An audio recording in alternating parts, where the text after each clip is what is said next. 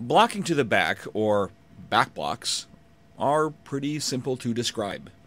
Someone performs a block into the illegal target zone on an opponent's back. Relative position changes because of said block, and penalty is issued. It's pretty simple on paper, and on the whole is pretty simple. There are, of course, areas where things aren't quite as straightforward as they appear on paper, hence this presentation. Before we begin, however, I'd like to give you some fair warning. This presentation is not the official word from the WFTDA or MRDA. I am a level 4 referee with the WFTDA, but I am not working for them, and this has no official approval from them. I'm just a guy who wants to help out. And like anything that doesn't come with a WFTDA or MRDA seal of approval, take with an appropriate level of salt.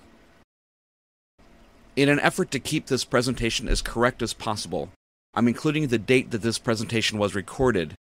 In the event that I need to update the presentation due to something that was clarified or just out and out wrong, this date will change and there will be an update in the changelog that's listed with the presentation on refed.com. This presentation was originally created on September 6, 2015. Edits were made on February 22, 2017 for the 2017 Rules of Flat Track Roller Derby. So, let's start with the basics. A block to the back is a block that occurs in the illegal target zone along the target player's back, which includes the buttocks. If you're first starting out, it can be difficult to reconcile that you can actively block with your butt, but your butt cannot be a target. Someone counter-blocking a booty block directly into the derriere may not normally cause a change of position, but if it does, then there's a penalty that should be issued. Similarly, like most penalties that involve a physical action as opposed to a technical infraction, relative position can play into it.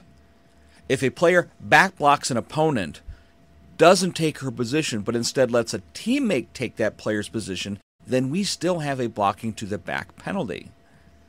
One of the easiest examples is a bookend, where on a jam start a player is able to get at one side of her opponent's wall and push them out of the way, allowing her jammer to easily pass.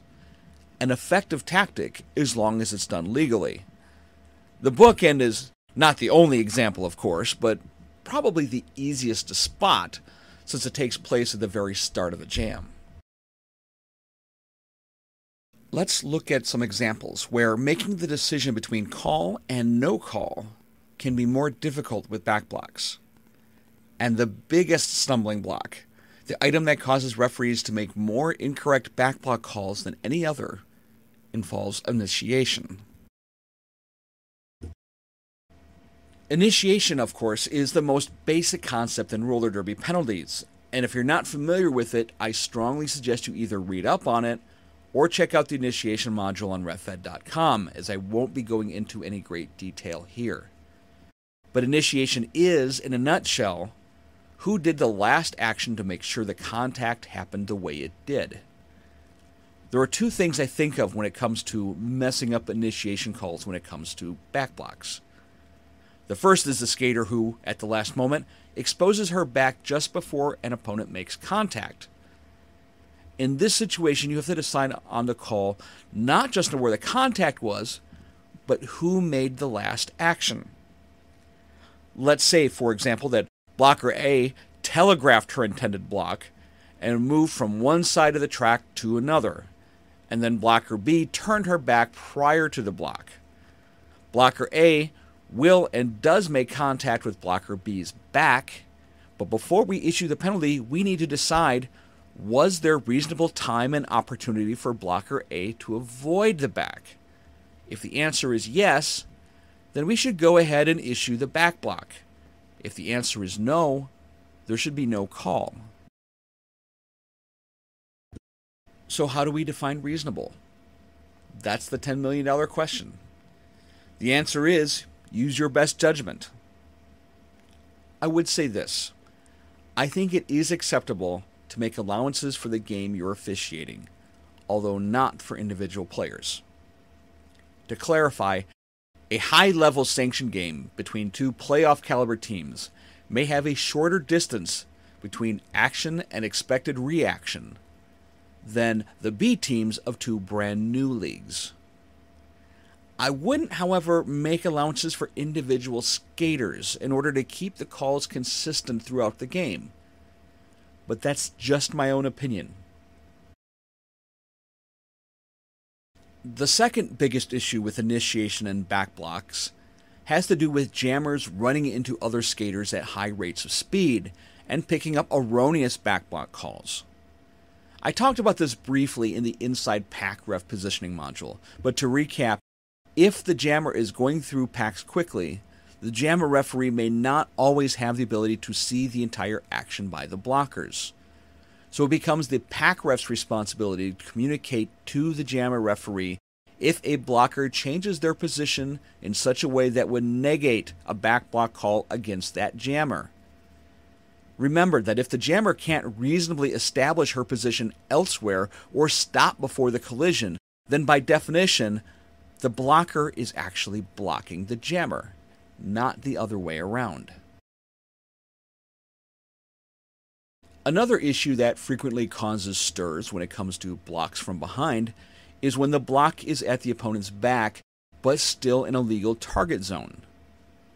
Pause this video for a moment and look again at the target zones in the rules. There is a small strip on either side as the side target moves into the back that is still a legal target zone. The illegal area is often described as between the bra straps, but outside those bra straps is still a portion of the back that is legally targetable. The most common hit to those areas are by jammers during scrum starts. They frequently purposefully aim between two blockers, which puts them in that slim legal target zone on each player's back in order to push between them. Sometimes you'll also see this not in a scrum, but in the middle of play, and at higher speeds, which makes me want to stress something very important. We do not penalize big hits. I've seen some players barrel in at top speed and land right into that legal target zone, as small as it is, sending one or more players flying. And it is inevitable that someone will come in thinking that is a back block. And it's possible it may be.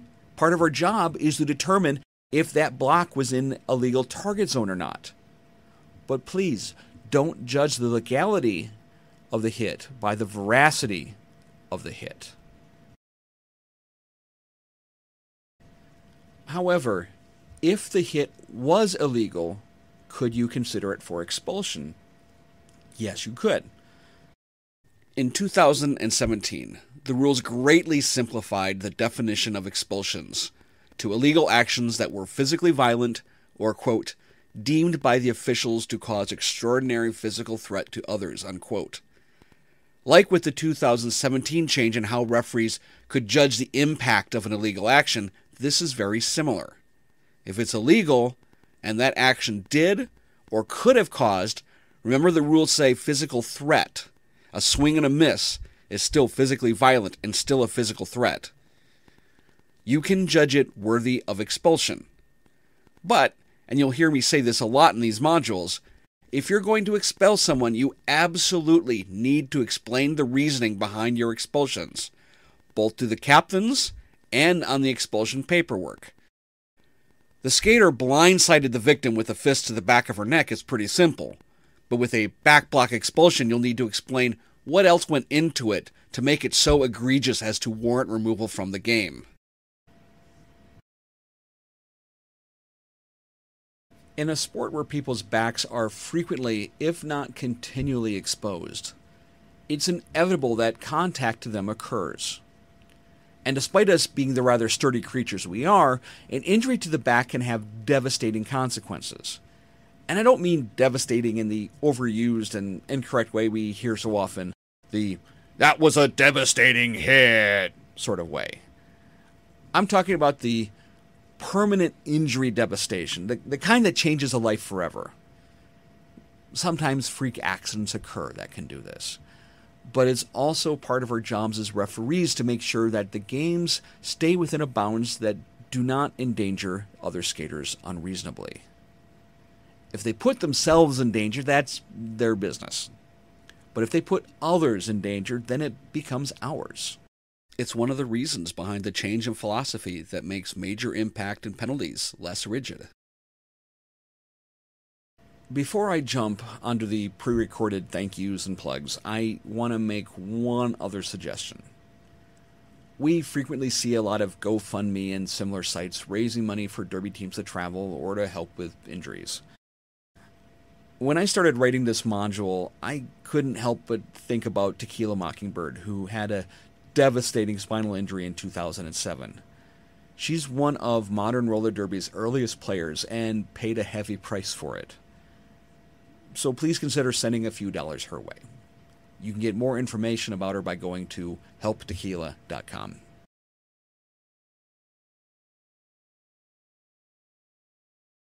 I'd like to thank Quicken Derby for permission to use his photographs in this presentation.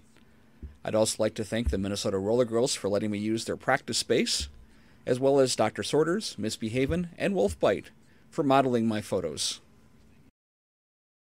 I'd like to thank the Vienna Roller Derby for their permission to use their Ultimate Roller Derby Ubiquitous Magnet Board for this presentation. It can be found at viennarollerderby.org/URDUMB. If you found this presentation helpful, or think it or other presentations at refed.com might be helpful to others, please share this site, but please do not modify it or send it out without appropriate credit for its production. This presentation is licensed under the Creative Commons Attribution Non-Commercial No Derivatives 4.0 International License.